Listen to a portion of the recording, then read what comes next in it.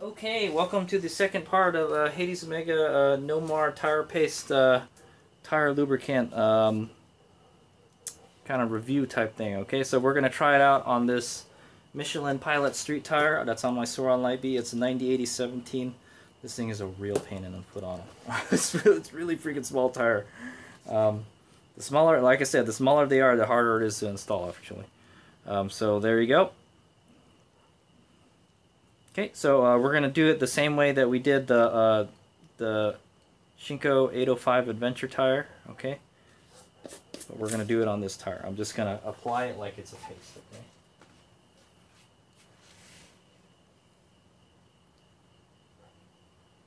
Oh my god, it's so kind of stringy, you know?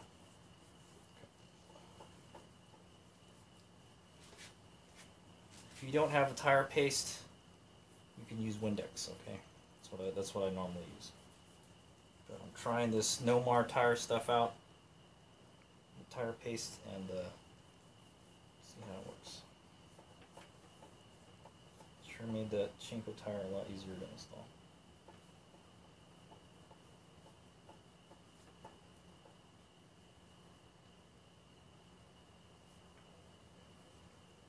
Okay, that's most of the tire right there.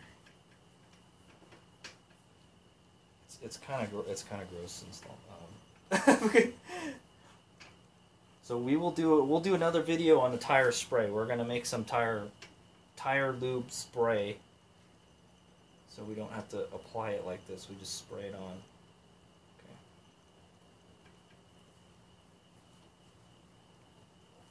Okay, that should make it super duper easy to install, right? Let me go wash my hands real quick.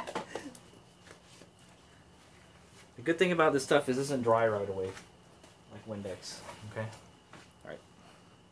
Okay, so now that we got our tire all gooped up, let's put this tire back on. Okay, so there's no particularly, there's no real area we really need to start with, because we don't have a rim lock, so just have at it. Just be careful not to pinch the tube. So what I like to do is start with two. Try not to scratch my rim too. A way you can prevent your rim from getting scratched is to peel the tire back a little bit and then stick the tire iron in. Don't let it slide in there. Okay. Just be careful not to pinch the tube. I don't see it in there, so. Okay, and then go take your third one.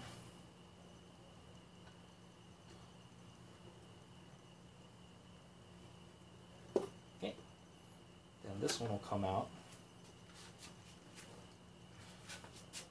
Maybe you can just press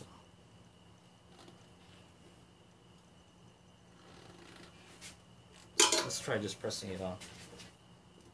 Trying out this tire paste. Yeah, you could just press the tire on with the tire lube. Oh my god. No way. No way. I don't even think I put enough. If I put more on there, it'll be even easier. So look at that. That's crazy, right? So you could literally just press the tire on there. It depends on the tire though.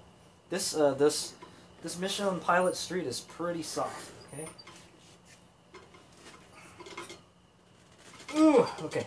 I think that's about as far as I'll let us do that. Okay. Oh no, it's going. Okay, so from what I remember with the other one, it's good to use 2 tire irons, okay? Use 2 tire irons to spoon it, so. Here we go. Let's get 2 of them ready. Make sure it's the right direction. Okay. Have at it. When one goes in, the other one should get easier, okay? Go. Make sure you're not pinching the tube. Make sure you don't see any tube creeping out there, okay?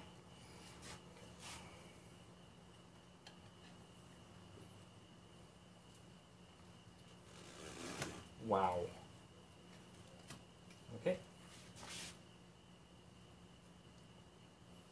I wonder, okay, so when we're about here, you might be able to just slip the bead onto the rim, okay? So I'm just gonna torque down on the wheel. It helps if you have 3 hands. We may need to do one more. No, I think we got it. I see it. Oh, boom, there it is. It's kind of scary. I think I scratched the wheel doing that too. All right, there it is. Nice. So that tire lube definitely worked. Okay. Okay. So so the tire looks good to go. We're gonna go ahead and so what I'm gonna do is what I like to do is inflate it like 4 times. Okay. Inflate it 4 times. So the tube seats in there. Okay. I'll inflate it to like 50 psi or something.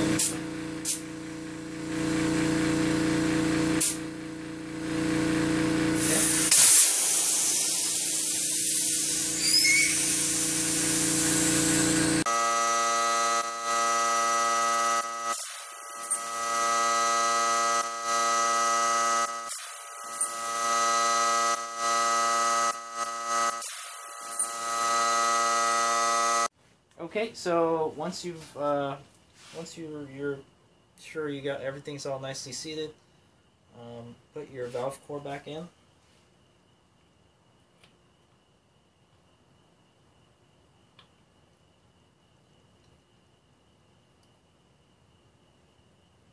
Okay. And then what I like to inflate the rear to is 28 psi.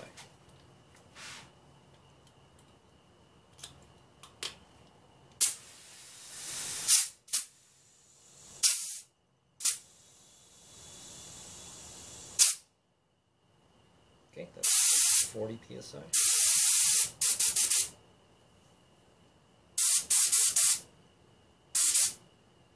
Okay, it's about 28 right there. And then that should be good. Hopefully your valve stem is pretty straight, and it is. I'm just going to hand tighten that, okay? And then we should be good to go. So you shouldn't have to rebalance it because you put the tire back where it was before, okay? So now all we got to do is reinstall the wheel. Okay. All right. Okay, so that was the second tire install with the No-Mar tire. So this time we just I just patched the tire, so I only took one side out and I put it back. So, and it was super easy. Okay, I literally pressed half of the tire onto the wheel already, and then when it wouldn't go anymore, I just spooned the rest on. It was super easy. So. Now that tire was really soft, but it was really small, so it kind of evens out the difficulty. We'll go lie. Okay. So the next part of the video we're gonna go make some No-Mar tire spray. Okay, tire lubricant spray out of this stuff. Okay, it says to put 2 which one is it? 2 tablespoons. Okay, 2 tablespoons in a spray bottle, and then mix it with warm water until it disappears, and then you got a tire spray, okay? And then we're going to use that to install a 3rd tire, okay? But so far, I'm pretty impressed with it. It is kind of nasty to work with, but it's it's fairly clean, you know. It's not like you're slathering grease on your hands or anything, you know. It's, if anything, what it kind of reminds me of is like a hand cleaner or something. That's what it kind of reminds me of. It doesn't have any kind of funky smell to it, you know. It makes your hands soft. I guess it makes your hands soft, and like I said, it should evaporate, you know, over time. It just naturally, you know, works with the rubber and stuff. So it's not going to harm your tires in any way. So at least that's what they advertise. Okay, all right. So that's the second part, second tire that we've done with this guy. The 3rd tire we'll be using it as a spray. Okay, all right. Here's we go.